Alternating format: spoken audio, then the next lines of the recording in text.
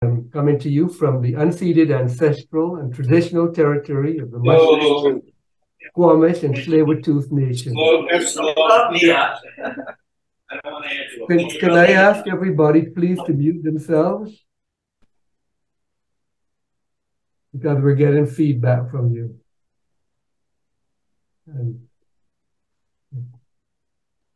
And today's presentation, pleased to have some new people, Barbara Bernhardt and Joe Stemberger will be talking about Slovenia, which they say is a land of resilience. So I'm going to hand the meeting over to them, and they can introduce themselves first and then go on with the presentation. Just wait a minute, just please.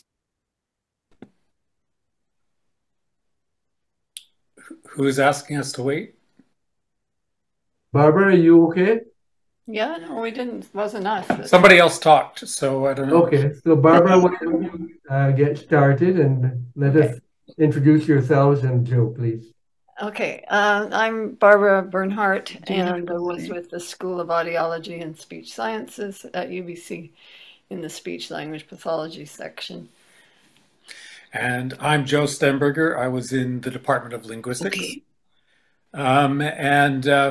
We're going to give a slightly unusual presentation about Slovenia. I should say that when I'm in Slovenia, I go by Jože Stemberger. My father was born there, and he came over as a baby with my grandparents. I grew up saying Slovenia, but in our local community here in Vancouver, we say Slovenia, so I'm going to go with that. The talk is not going to be based on a specific trip that we've taken, because when we've gone together, we've gone there for work. We had projects going on at the University of Ljubljana and the University of Maribor, and we visited my relatives, and everything else just kind of was secondary or tertiary to all of that. I went myself at age 18 and took something like 130 pictures, but I didn't own a camera at the time. So my parents said, when I suggested that I was going to buy one, suggested that they would loan me a camera.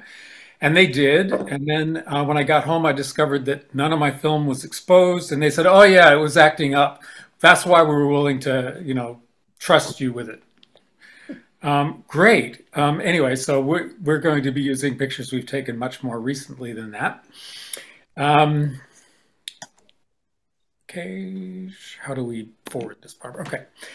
Here's a map of Slovenia. And you can see kind of the whole thing in outline here. I don't know, can you see my cursor when it goes around or not? Yep. Yes, but please don't move it too quickly. Okay, so it's this dark line right here is, and if you look, it shaped, the map of the country shaped kind of like a chicken or a rooster, with the head up here in the northeast and the feet down here in the southwest and the tail in the northwest. I put a star everywhere that we're going to be visiting. We kind of put together 3 little areas that you could travel in.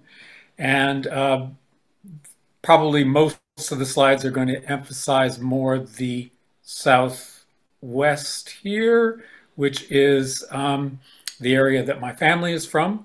This little star right here is Ilirska Bistrica, which is a county, and in particular the town of Ya-blan-tsa, and that's where my family is from. Now, when you go to Slovenia, the question is, how do you get there?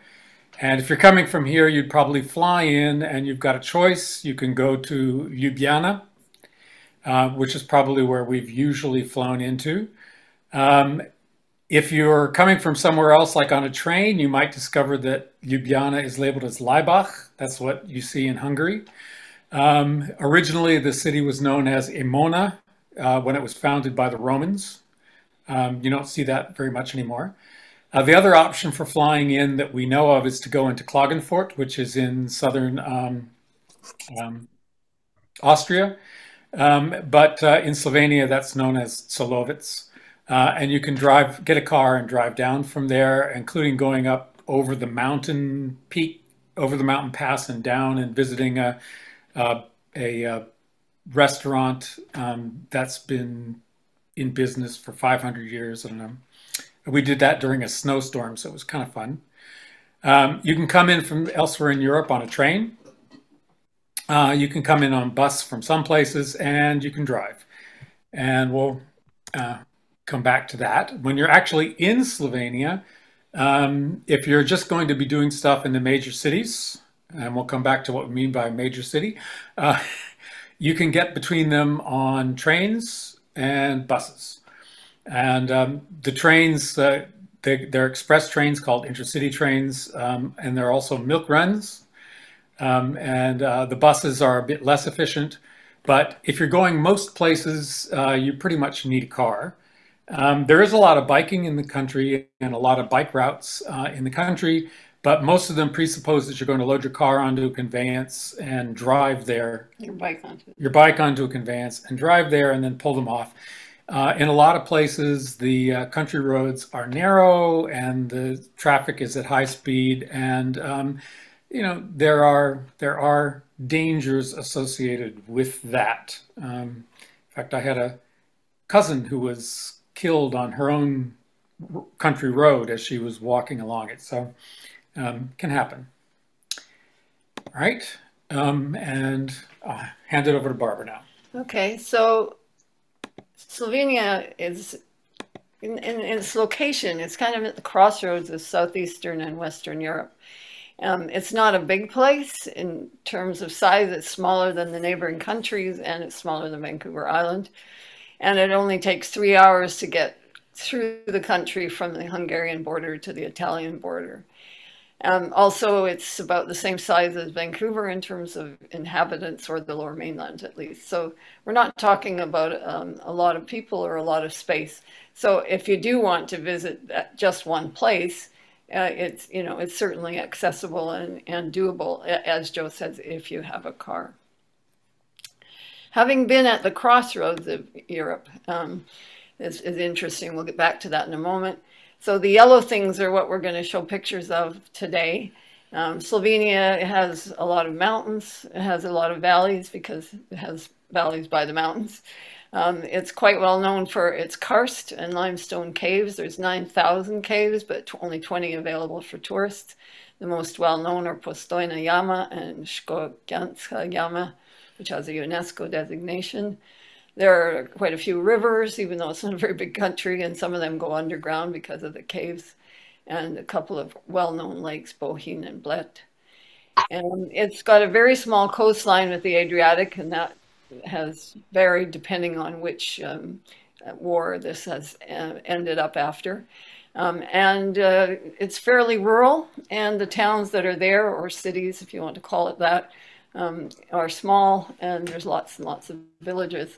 And the capital is about the same size as Regina in Saskatchewan here, and has some very nice architecture by Jože Plečnik, who has architecture elsewhere around the world, specifically in Europe. And Argentina. Oh, and Argentina, okay. And when I first went there, that was in 2002, that was quite a bit after Joe first went there in 1973. The first thing I thought of when I got to Ljubljana was that it reminded me of Europe when I went there in 1967, that it had just a sense of old Europe, and I found that very appealing. And just a very brief look, as I'm not a historian, but it's so, because it's at the crossroads, there are so many different people who have come through to stay or to conquer, from way back, from the Neanderthals all the way up to Napoleon, and then into the 20th century conflicts. And it became its own country in 1991, and sort of calmly withdrawing from Yugoslavia, which was interesting. But they had been planning that for a while, which I think is how they got out from under. And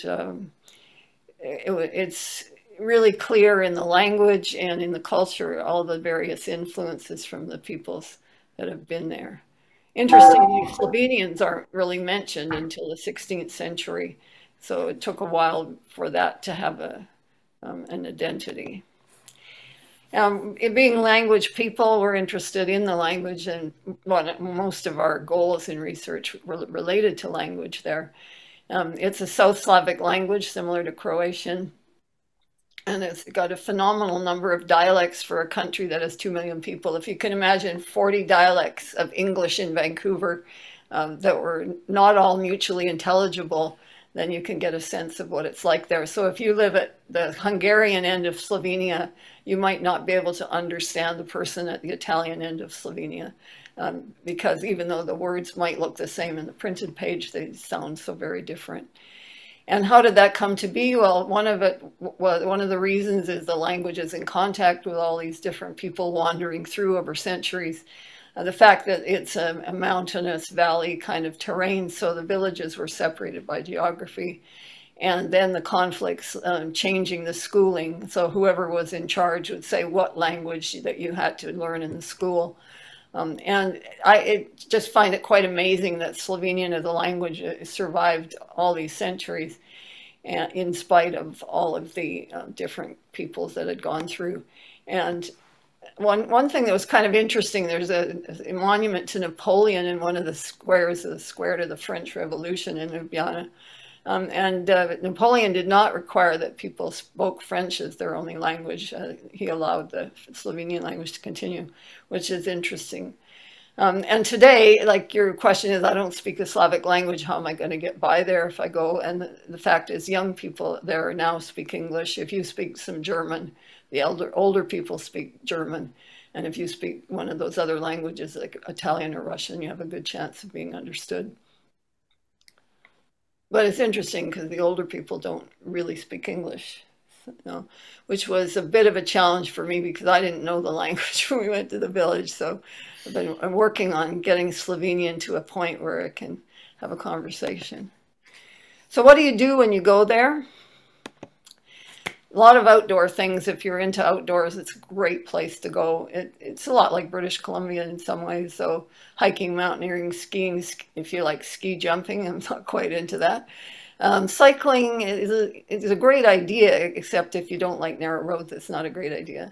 There's a lot of sports in the water, and there's farm stays and horseback riding. And if you are preferring indoor things, there are some good museums, but there's also a lot of performances and a lot of homecraft things to be paying attention to. And we're going to show a little bit of some of that today. One thing that gets funny, if you turn on the TV, like at any day of the week, you can watch people playing accordion and singing the same kind of music. And that gets actually a little bit annoying, but you know, it's okay.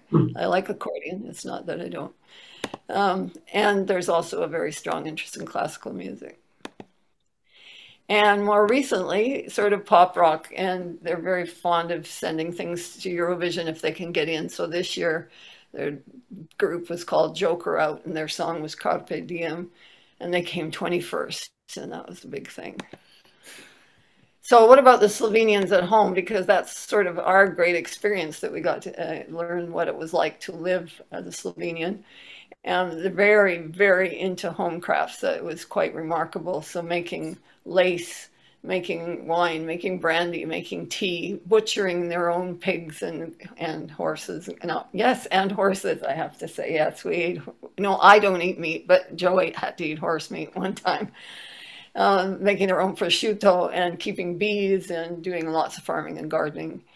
And they're very into hearty food and drink, and whatever you would want to not eat because you thought maybe that wasn't really good for you, they would say, no, it's good for your stomach, and you know, you have to eat, you know, have brandy 3 times a day. And I'm like, I'm not quite clear on that. Anyway, there's a list of some of the foods that they really like to eat. And the thing is, being vegetarian, how do you manage there? There are some vegetarian restaurants, few and far between, but if you ask for a vegetarian meal in the traditional restaurant there, you will be not appreciated. So very much a meat-based in the main restaurants. And the other funny thing for us in the family was there was a great fondness for schnapps, which they call schnappets, and rakia. And one time, as we were about to be leaving in the car to go somewhere else, and Joe was having his morning coffee, they asked him if he'd like some schnappets with that. And it was like they were really surprised that he didn't want to have schnapps for breakfast, because that's good for zadolodets. And so, but anyway, that was just a little bit of the culture. If you are into unusual meats, there's a restaurant in Ljubljana called Rtečikon, which means the red horse, and that tells you what it serves as its primary focus. So I think you're going to move on to the next part, and that's going to be this area here. We're actually going to start showing. Yeah. Well, you're going to start in Ya-blan-tsa. Ya-blan-tsa. Yes. Okay, I'll just start this one, because the horse, although Joe's on it at this point and being led by his cousin's husband, Ivan, that horse surprised me as we drove up and parked our car by the village houses where the relatives lived. And we got out of the car. The first thing I saw was a horse stick its head out the window. So this window that you see here, that's where the horse lived. The people are living here and the horse was living there. And that was the first time I'd experienced animals living in the same house, if they weren't dogs or cats or, fish or birds. But it was very common in 2002 to still have your animals, your farm animals, living in the same building on the other side of the wall. And when they joined the EU in 2004, that was no longer allowed. And so they had to build a barn for the horse, and he had to live across the street. Yeah, so when I was first there in 1973, I took pictures of people going out with their horse and cutting the hay with a scythe and loading it manually onto wagons and so on. But as I said, none of those pictures came out. At the time, nobody had phones. There were only 4 phones in the main town, which were one was at the post office and the others in the 3 major employers. Really modernized since then, so but it was a bit behind, perhaps about 50 years ago. So this is a view back up behind the houses there. It's a narrow valley, and with a mountainside coming right at the back of the property, and you can see that they keep animals. You can see the slopes. There are some which have a little bit of terracing, because my great-grandparents had a winery, which is no longer there. Down in the main center of town, there's an old, I think they call it a castle, but it's more of a mansion, which was destroyed in earthquakes, which happen a lot in the country. And so just ruined things like that. There are other things like that. There's a church up on the hillside, which has frescoes and a whole bunch of things in it. It's very nice, and it's got a little forest growing up on the floor of it. Roof collapsed, I guess, at the end of World War II, and they didn't have any money to fix it, so no longer an active church. There's also an old castle from the 1300s up on the hillside.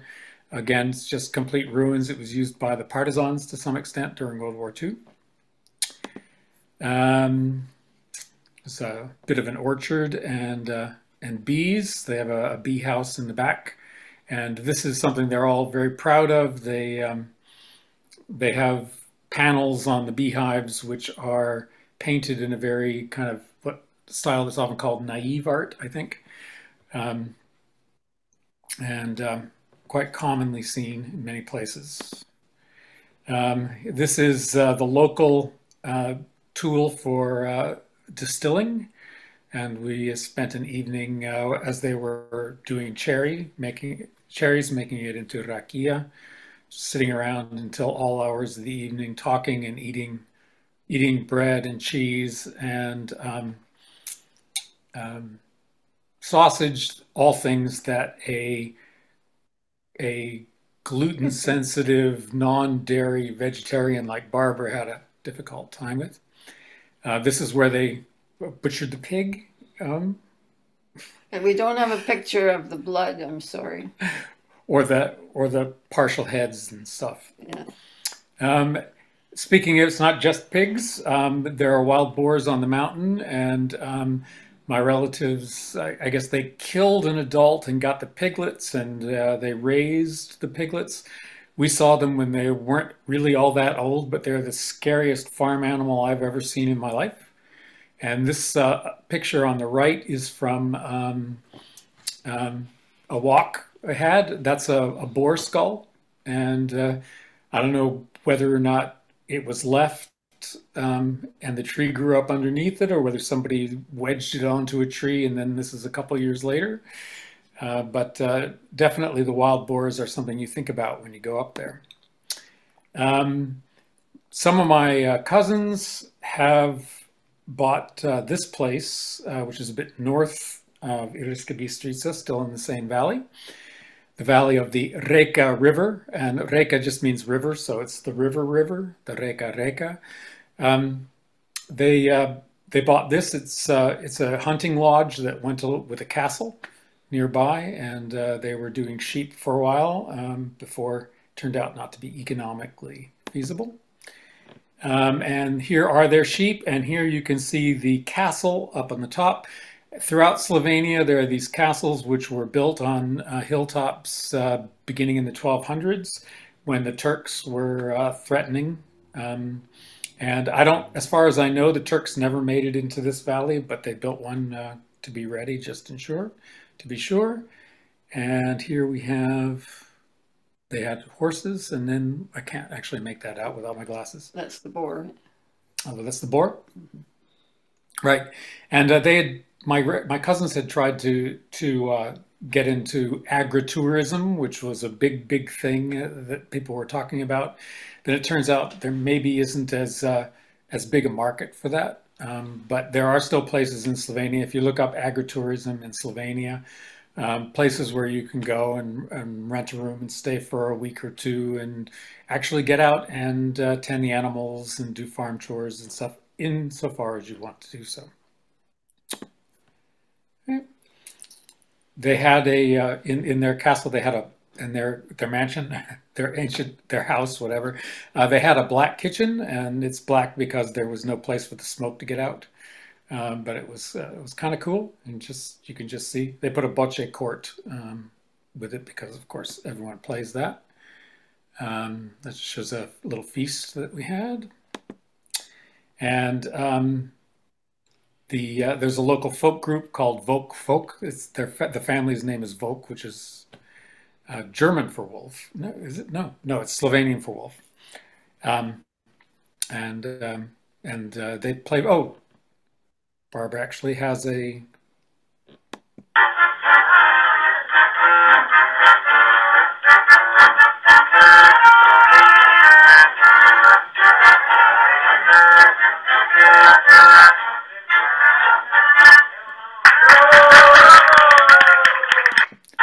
Oops. Yeah, I don't actually know. Are you sharing your sound so they could hear that as well? I don't know. We could hear it. Oh, excellent. Yes. And so they're a very traditional band, actually, and have done a lot of research on folk music and costumes in the area and so on. Oh, and there's the bocce court.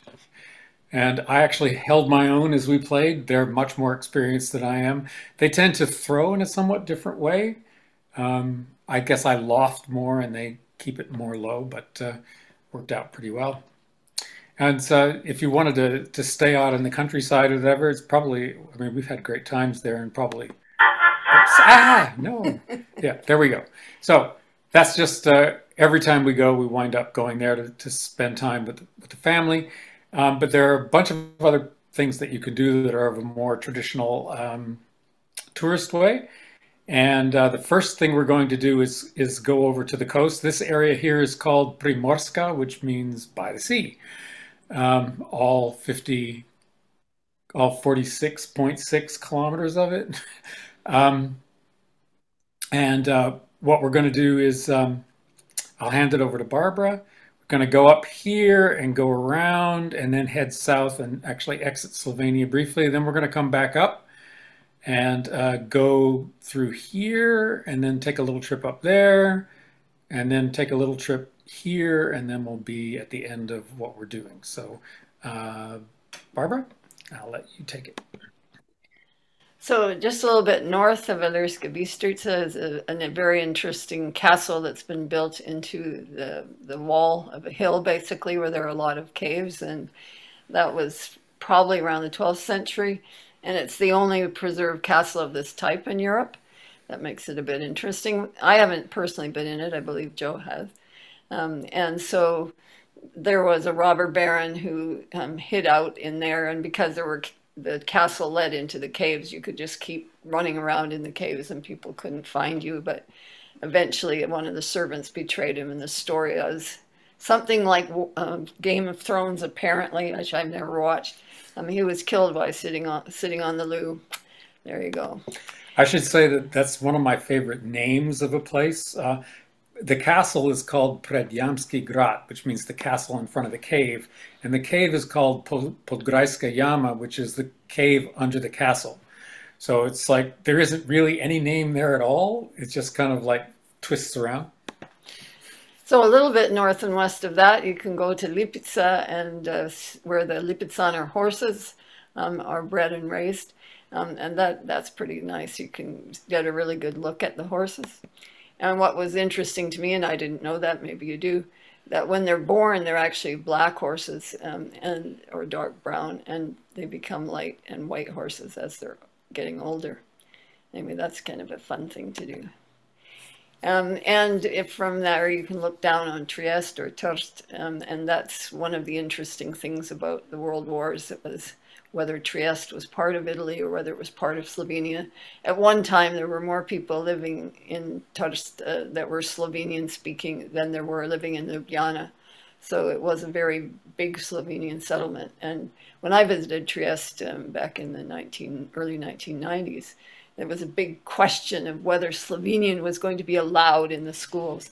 So it was still controversy going on in the lands just outside of the borders of Slovenia, where there are a lot of Slovenian speakers, whether they're allowed to speak their language and use it. Well, the EU brought in new regulations that required indigenous languages that are spoken there and have been spoken for centuries to get at least some kind of support from the government. Right, so that's from 1993 when I was there till 2004. Things probably changed then.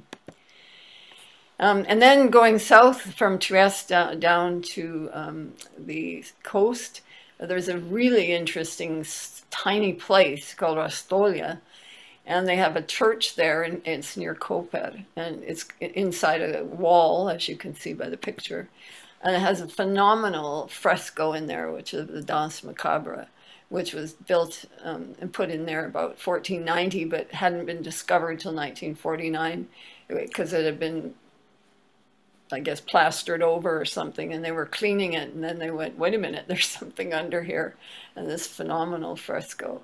It's really worth a side trip. I think there are only 2 or 3 of them in Europe that are this well preserved. And the point of it is that we all die at some point, so they show people in all walks of life dancing with skeletons. And yeah, so the Adriatic is a very small coastline there, but 2 very lovely little towns are Piran, and that one has a strong influence of Italian, and Portorož, which is just a walk down the road. So those are really worth going to, and there's some nice sunsets there. And Portorož feels more Austrian. The Habsburg, well, the Austrian government had a place there nearby for the emperor and to stay when he came down, and the architecture is much more Austrian. And then Piran is much more Italian. And you're close to Croatia then, so you might as well go across the border. And we were able to go to a couple of places at different times. And one of them that we really enjoyed was Pula, which has a very large amphitheater, which you can see here, built in 81 by the Emperor Vespasian, who also founded the Colosseum. And it's the only Roman arena that with 4 preserved towers, and not for use for gladiators anymore, but people like Elton John and Leonard Cohen apparently have done concerts in there. And it was really a lovely visit to that. And these are some of the new inhabitants at the amphitheater, lizards and snails. And lots of other Roman ruins in Pula. Very worthwhile visiting that particular town. So I think we're heading over to the mountains. Well, we're going to head north. I think actually the first stop would be Postojna. Ah, right. Yeah, so we were talking about karst and all, you know, the limestone caves and so on in Slovenia. So one of the ones that's for tourists is Postojna, and as you can see, where they have one of those kind of silly trains going through the caves. And this gives you an idea with illumination what it looks like inside. And there's a very interesting salamander-like creature. They call it the human fish. That's the translation of the Slovenian. And it only needs to eat once every 8 years. So it's able to live without light in this. It's a blind thing, isn't it? Blind, I believe. I think it's blind, yep. Yeah. But it only needs to eat once every 8 years. And I actually saw one when we were in there. So that's not our picture. That's from a postcard, but it's there are things like that found in the former Yugoslavia at a couple spots. On occasion, they'll come out on the surface, and sometimes these have been observed in the big marsh south of Ljubljana, and they think that observing these things is where Ljubljana got tied to the idea that there are dragons around there. There's, oh yes, obviously a very young dragon. So moving to Ljubljana, which is the capital that everyone would visit, some of the highlights for us were the Ljubljanica, the river that runs right through the center, where there's this square in the name of Prešeren, their sort of famous poet. A lovely outdoor market and very nice architecture by Plečnik. And the City Museum and the National Gallery are very interesting museums to visit. You can see the oldest prehistoric flute that's been found and the oldest wooden wheel, both about 5,000 years old, that have been recovered from the marsh from previous peoples that lived there. People also like to go to the Park Tivoli and to the many festivals and parades and things that they have. So one to Pust, which is another word for Mardi Gras.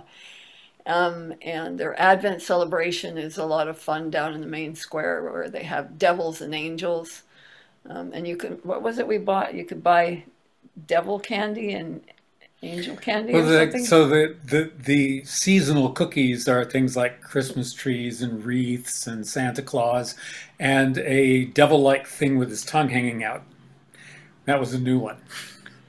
And then one time when we were near the Prešeren Square, they were putting on Swan Lake. So if you're there any time of year, there's something going on in the main town, and it's a lot of fun. So you want to say anything about Jason and the Argonauts? Oh, so not so much in Ljubljana, I guess, although they did visit the marsh south of the city.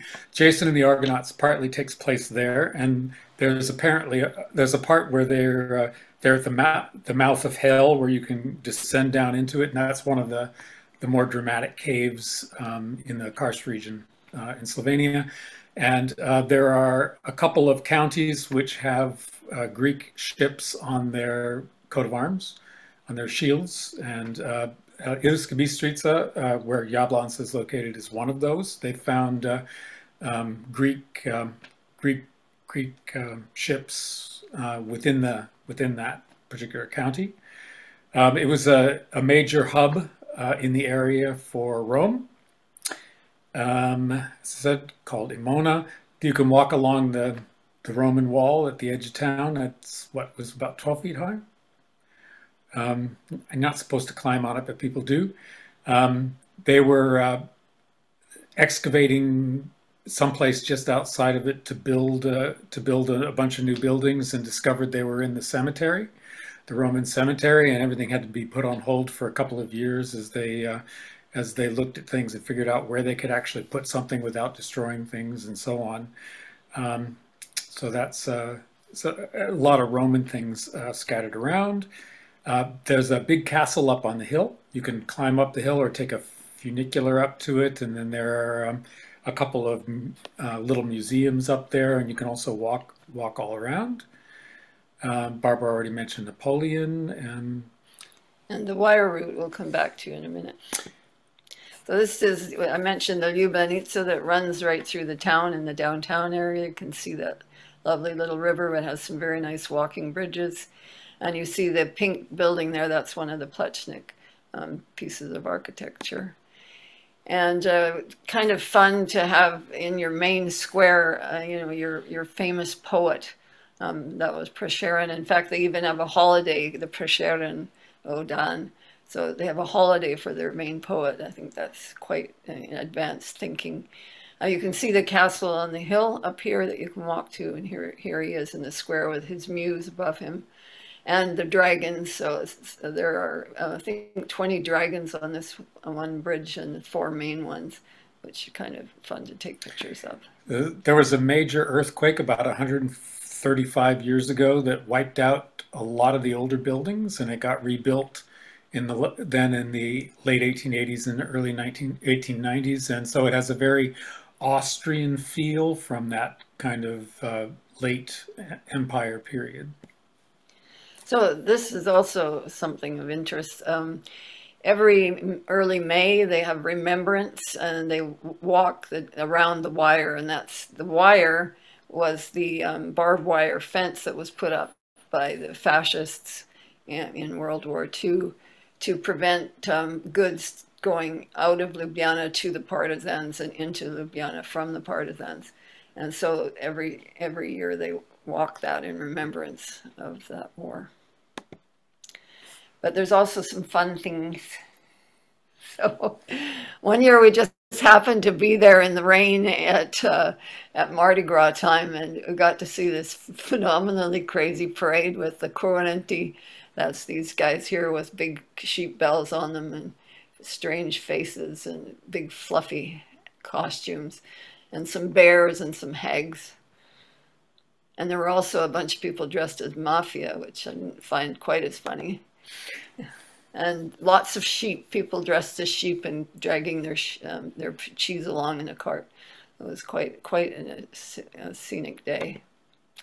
So going a little further up from Ljubljana, people always show Lake Bled when they talk about Slovenia, because it's probably unusual to have an island in the middle of a lake that has a church on it.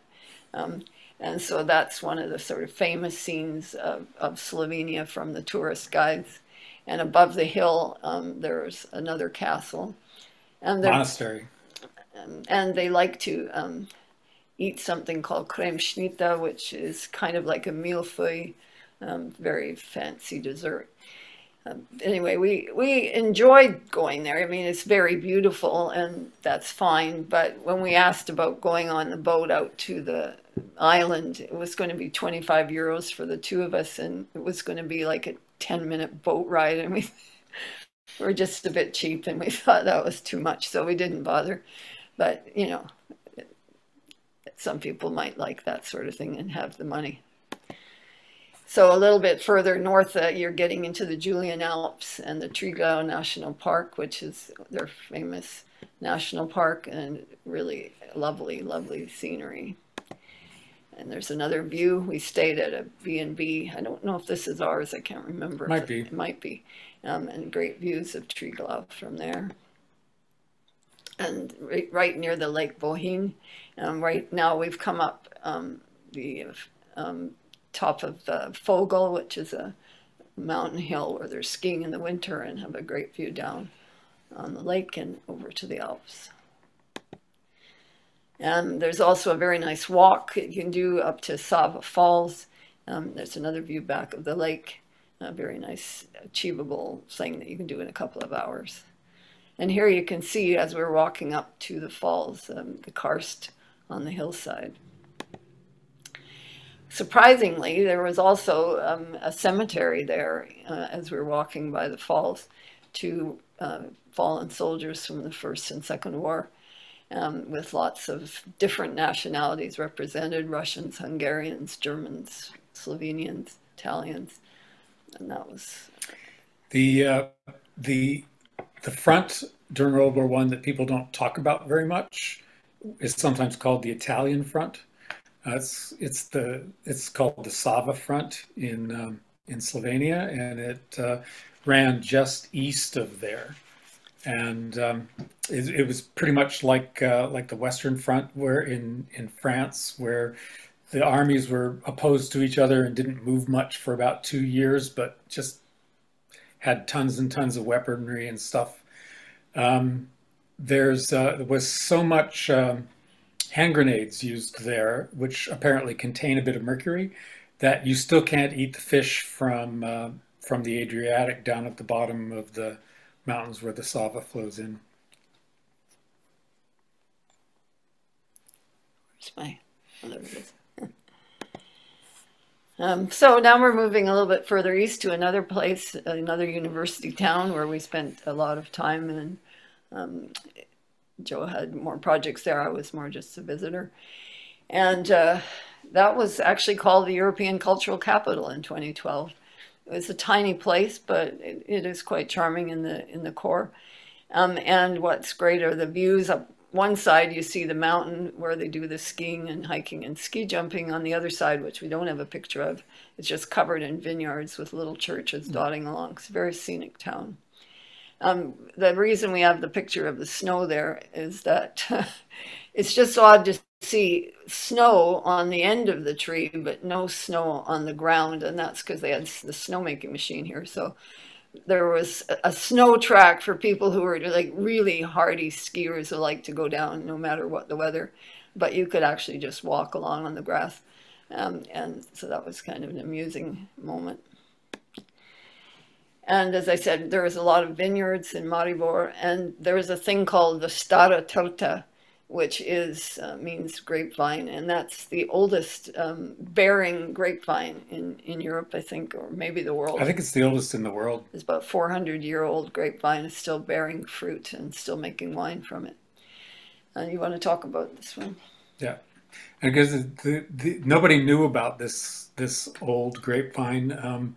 They were renovating the area, which is down by the Drava River, and they were looking at old pictures to see what it looked like in the 1600s, and they said, "Wait a minute, there's a vine at exactly the same point." And then they did investigations and discovered that, hey, it's the oldest grapevine in the world. Up on the mountain to the south of the city, the university has a little branch or a little research station, and the point is to train people in traditional foods and drinks of Slovenia. When we were there, it was during the winters, so they had basically just bread and sausage and apple juice. Best apple juice we've ever had. But during the year, they'll serve whatever thing is in season, and the students who work there get trained as, so they could be chefs and stuff, and make the traditional foods. And it's, I thought, a kind of cool concept, but it also is quite good, quite nice. Oh, if you go southeast from Maribor, you come to the city of po-TEE-tsa, and it's one of the Roman cities. So the Romans called it Poitoium, and you can see that they're still calling it by their pronunciation of the reduced pronunciation of the Latin name. It has a castle up on the hillside where you can see the entire city laid out in the rivers and so on and so forth. And the castle is basically just a museum today. they kept saying, "Have you been to the weapons room yet? Have you been to the weapons room yet?" Which is had all these medieval weapons and so on and so forth. So we went just to please them. But my favorite room was the one that talked about folk customs, and they had all these pictures, all these kurenti and stuff, and many other things there. And for the bicycle, I just thought it was interesting that it was a bicycle made of wood, so I took a picture of it. So, yeah, we were talking a little bit here and there about food and how much they do enjoy food and encourage you to eat. It's the hardest thing to be in the family there. And then maybe some of you who have European ancestors or family, or may have the same experience. So that the three cousins of Joe, which are older than him, but they live in three houses next to each other, sort of 3A, 3B, 3C or something. 4 houses. Oh, sorry, 4. And the deal is we'd have to have 11 o'clock food feeding, and then have lunch at the next house, and then have afternoon feeding, and then have dinner at the next house. And we could barely walk after a day with the relatives. But, they're so generous, and the food was so hearty and lovely. So anyway, we thought it might be fun if you're interested in the food at all. These are a couple of the things, the po-TEE-tsa and the Ya-blan-tsa. If you're ever interested, the Slovenians here in Vancouver actually have a pretty good society and have events throughout the year with folk dancing and music and the food. And then the next time we're going to be seen is at Greek Fest.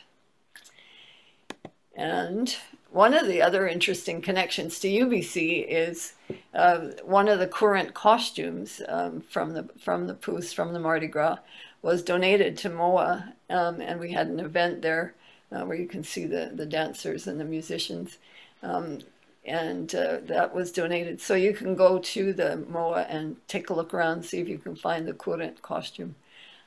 Which is kind of a nice connection to UBC. It was a little bit of an odd event in some ways because we were there as dancers for the ethnic group, not as UBC people particularly, but wound up interacting with some UBC types. I think the president's wife was there. President's wife interacting as professors with her as well, so it was a bit odd. And then just not something that I'm going to go through in detail, but if you get the downloaded version that Paul sends out later, you'll be able to make your own po-TEE-tsa. We haven't learned to make that gluten-free yet. It's still a goal, but it's worth the effort. So that's all we have to say today, and we welcome any questions. I don't think we need to share. Thank you very much. I'll ask you to stop sharing your screen so we can see everybody. Put that on view gallery. So very interesting presentation. So Joe, you were originally born in Slovenia, or you were born somewhere? No, my dad was born there. I see. Okay. So I was born in the U.S. It wasn't until I moved here. My dad never spoke Slovenian to me because that's what happens in immigrant situations. But when I moved here, we discovered there was a Slovenian community. So I've learned it since, and Barbara's learned as well. And we've wound up visiting a lot. And so for ethnic reasons, we wound up doing a whole bunch of work with people in Ljubljana on language acquisition, and University of Maribor as well. So are there any questions or comments?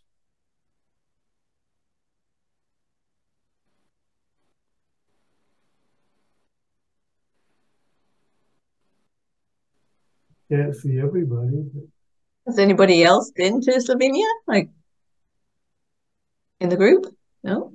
We were to my wife and I were to Slovenia as part of a trip through the Balkans. Went to Slovenia, Croatia, and through that area. We're on a bus trip for seniors. It was really quite good because the maximum number was 25, so we had really good experience in each of the towns we visited, because it'd be a local guide who would come and give us the the scoop. So we were in Ljubljana and Zagreb and Dubrovnik and places around there. Loved it. And I had a 1-day experience. I was on a cycling trip from Vienna to Venice, and we went sort of through Austria and came into Slovenia by Kranjska Gora, and then cycled through the Triglav Park, and it was just stunning. I mean, absolutely beautiful. Certainly hilly. Luckily, we didn't have an excessive amount of traffic, and maybe because we were in the national park, people were driving, you know, slowly. But it was stunningly beautiful, just amazing. Triglav is the highest mountain, and yeah, a very, very big park. And yeah, absolutely beautiful.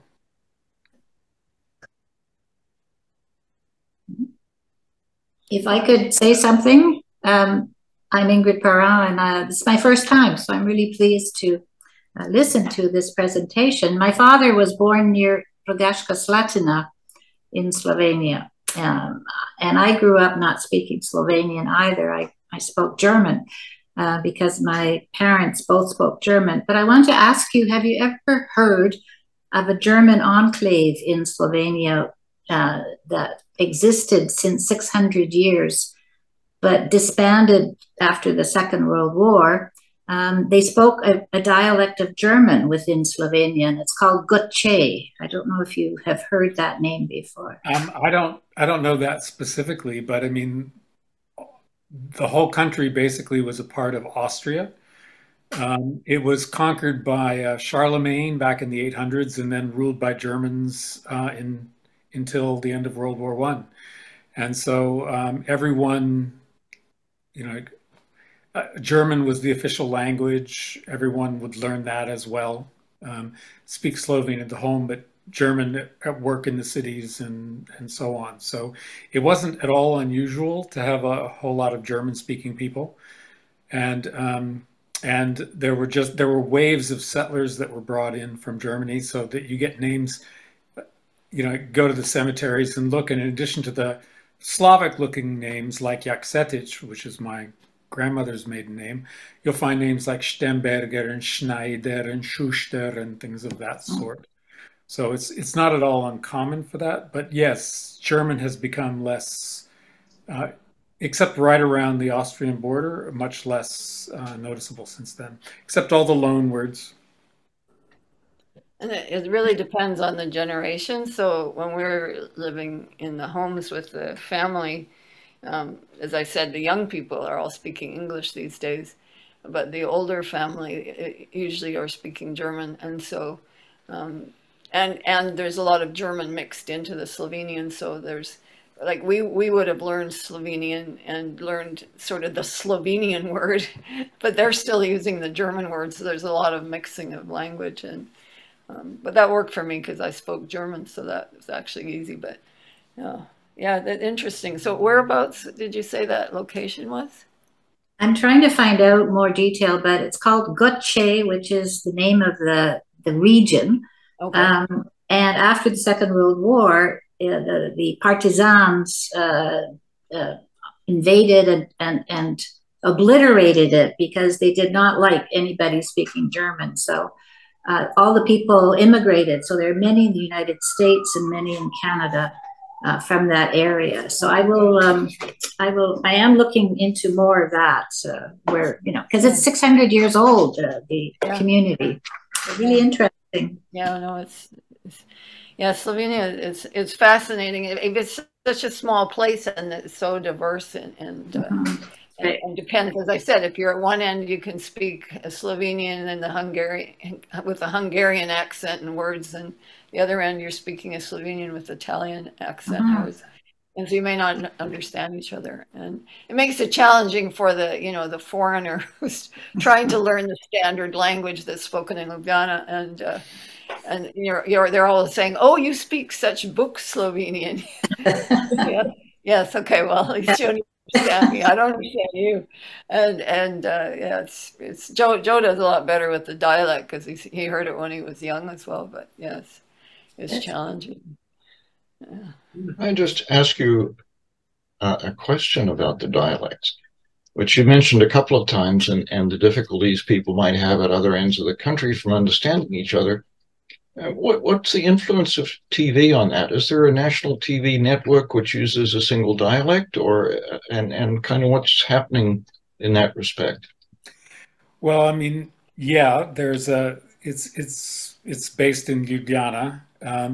They use the standard language, and then but when they go into some part of it, some particular region in the country and interview people, or when there's some film which is made in the different areas, people get exposed. And my relatives are from the extreme southwest, and in the extreme northwest, they tell me, oh yeah, when they're interviewing somebody on the news, I can't understand them. So people wind up having to learn the standard language in school. So all the younger people kind of like will speak like the standard language, except when they're back home. But the people who are in their 80s and 90s just grew up speaking their dialect and tend not to accommodate in that way. And it's taken me a little while for the in the southwestern area to get used to things like that. I mean, it's sort of the word for mountain is gora, and my relatives say gora, and you know that's different enough that as they rattle off and speak quickly that sometimes I won't. And every time I visit, it's like, oh, is that what that word is? As I kind of figure out that it's the local pronunciation and so on. But yeah, so the difference between the different dialect regions are probably, I don't know, dialects hold on forever for a very long time, but people are bi-dialectal these days, yeah. Thank you. So, Joe, hi. Could you tell us a bit more about these costume figures in Mardi Gras? Is it anything to do with folk rituals or dance, or is it purely costumes? Well, I mean, the currenti, they're not really involved with the dance. Folk rituals, yeah, I mean, I think so. I mean, well, the way they work it now is that the current will come and come to a group of people who are having a party on that day, and there's an element of misrule to it, so that they're meant to be a little bit on the scary side and kind of like come in and kind of bang around, and I think there's an element of asking for either money or things to eat and so on as well. So I mean, I suppose that's a ritual, but there are elements like that, of like someone coming in and in a costume and being kind of rowdy. Sounds like Newfoundland. It sounds like Newfoundland. It was a common part of things around Christmas and around Mardi Gras in most of Europe, and this, so it's probably goes back quite a long ways to the Middle Ages at least, and there's similar things in other countries. So there are even similar kind of creatures. We were watching a movie from, was it Bulgaria? Mm-hmm. Yeah, they had something that your first thought is, that's the strangest current I've ever seen, but it's sort of like you recognized it as being related. Right, thanks. Mm-hmm.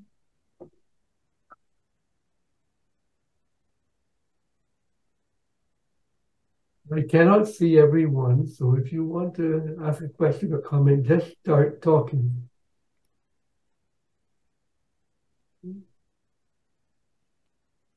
Okay. Well, since there are no other questions or comments, I'd like to thank Barbara and Joe for a very interesting talk. And I would like to thank all of you who've joined us for being here today. this is the last session that we're going to have before we break for the summer. And then we'll start back in September. I believe we have people organized for September, October, and November. Then we will take a break again in December. And we will look for speakers for 2024. We're coming that far from now.